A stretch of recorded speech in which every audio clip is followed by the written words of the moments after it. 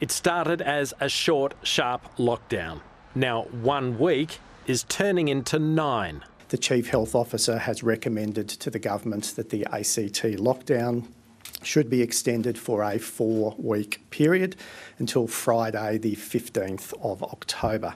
Another month of restrictions, another month of social isolation. Yeah, look, it's a little bit upsetting, but I think that it's probably realistic, to be honest. I'm actually happy because I don't want us to go the way of Sydney. It's frustrating, it's disruptive, but with so many untraced infections out there, ACT Health says it's also unavoidable. Approximately 50 cases, we do not know the contact or source of their infection.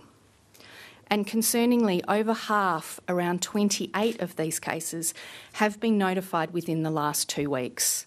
So that number is not decreasing. Today there were 22 new cases, 13 of them out in the community while infectious. 10 people remain in ACT hospitals, 2 in intensive care. They're nowhere near record numbers, so why is the government locking down longer instead of giving residents a roadmap out? This is one of the most challenging balancing acts that any government anywhere in Australia has to face. The choices are not great or terrible, and they're the two options we have. It's about holding case numbers down while vaccination rates catch up. In what is the hardest lockdown in the country, which we were told would go for 7 days and is now going to be going for 63 days and counting. We are all in this situation because of a failure in New South Wales. We all know that. For Canberra businesses starved of customers for 5 weeks, there's a growing sense of desperation. You can't buy a car with click and collect. We've got stock piling up big time. A yard full of cars, screaming customers, and we can't deliver them.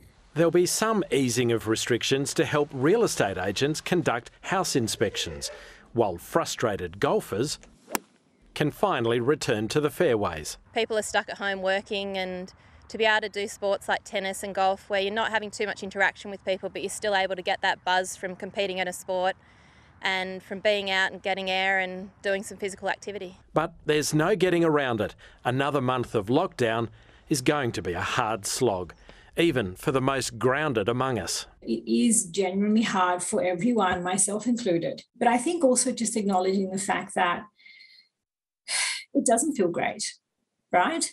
It doesn't feel great not knowing what's happening and being okay with that, not struggling with it. The government says it'll review lockdown in a fortnight to judge how case numbers are tracking.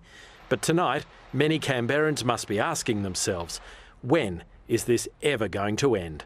Craig Allen, ABC News, Canberra.